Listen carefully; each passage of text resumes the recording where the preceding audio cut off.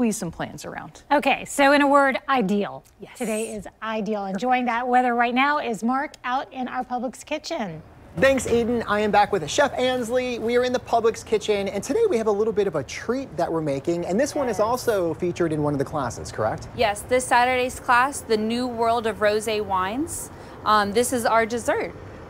It's going to be a day of all kinds of rosés, newer, older, sparkling, kind of a whole wide variety. It sounds like a very fun class. And then the other thing I want to mention too, some of these fill up pretty fast, right? So for the second quarter, you might want to get on registration now. Yes, yes. So that's going to open for registration on this Saturday, which is March 6th. So starting March 6th, you'll be able to register for all of our second quarter classes. Well, very cool. All right, so let's dive into this recipe. All right. So we've got a couple of different components here. One I wanted to bring up is how us in the kitchen, we like to line our dishes with parchment paper. So this is going to be the first day of the rest of your life.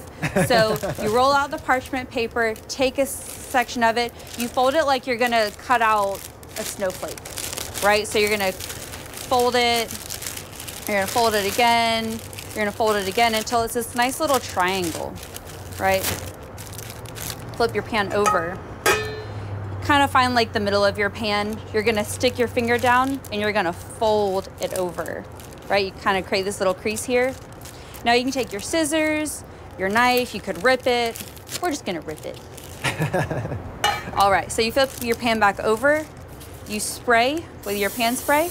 It just helps it stick. If you don't have any pan spray, a little water will do the trick. You unfold it, and you lay it right down on it. Wow. Right? That's a nice little trick. Yeah, and having it up on the sides, no worries, because it gives you that extra little like surface area to peel it off later. So this over here is what our cake looked like after it was out. So this is the bottom side of it. You can kind of see on the sides here, this is the creases from the paper, whatever.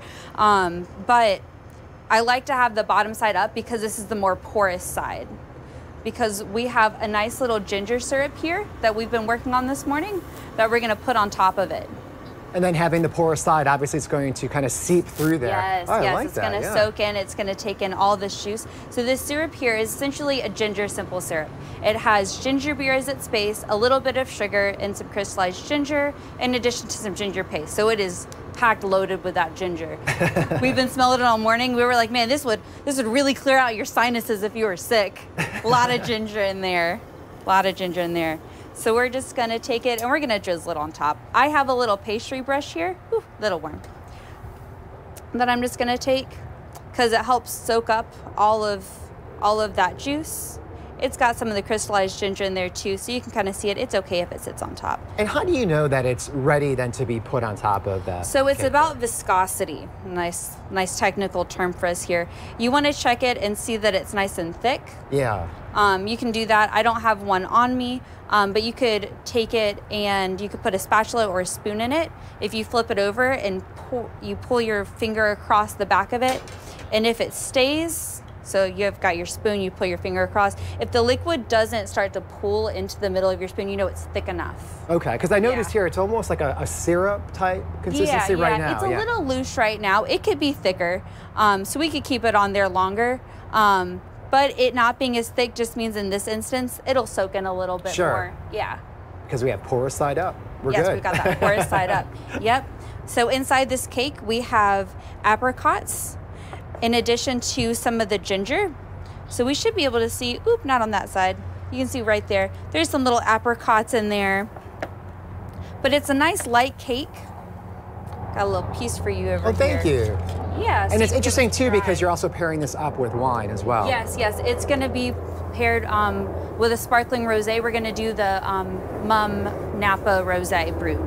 I love it. It's gonna be nice little sparkle for you guys. Well, to learn more, you go to Publix.com, and this will also be on news4jax.com/recipes. And don't forget to book the classes. They're filling up fast. They open up soon for the second quarter. Yes. Well, thank you so much. You're welcome. Let's stick around. More to come right after this.